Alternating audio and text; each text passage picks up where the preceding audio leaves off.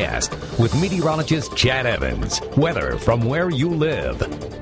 Okay, we had 2 reports of wind damage in Pulaski County tonight, and likely these were microbursts. Now think of these branches from shrubbery here at the station as full-grown trees. A microburst is a core of really strong winds up in the atmosphere and a storm, and it comes down and it hits the trees and hits the ground. And normally, there you go, Matt Weatherston, normally the damage pattern with a microburst has the trees fanning out in different directions. So that's what we had in Pulaski County. A core of very strong winds tonight, 75 to 80 miles an hour, coming, hitting the ground, and fanning out, causing some tree damage up there as well. So just 2 reports, thank you, John, 2 reports of wind damage up that way from microbursts. But right now, no severe weather out there and only just a few showers hanging on, mainly over our southeastern counties from Marion back down towards Kokomo, southeast of Lafayette, just a few little showers. The squall line's pulled away now, and the colder weather is working its way in from the west, along with a couple of these showers that'll pivot in tonight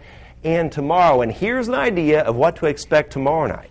These blue counties here, these are frost and freeze warnings. So the cold air is moving all the way down into central Texas, and some of this cold air will move into our area by tomorrow night. So it's going to get cold around here. We're looking at a freeze to nip some of the young leaves bursting on some of the trees in our area. Notice with current temperatures, though, that's one of the other stories across our area. After the half-inch of rain we had today from that squall line of storms, which is off to the east, 48 in Remington, it's 43 at Morocco as the cold air wraps in from the west, and already down to 59 in Lafayette. Highs tomorrow, 45 to 50 degrees, perhaps a couple of these showers pivoting in from Iowa and Illinois, otherwise a mostly cloudy and windy day. And if we can get the clouds out of here early enough tomorrow night, lows could be as low as the upper 20s to lower 30s. So just a couple of showers lingering tonight, sharply colder, down to 40 degrees,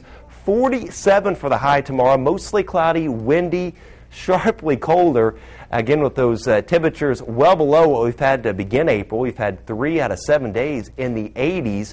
56 on Friday, another freeze on Friday night. And again, notice Friday morning, 29 potentially, 68 on Saturday, but we warm right back up. In fact, we're in the low 80s by the early part of next week, and it looks like by Thursday and Friday of next week, we may be talking about more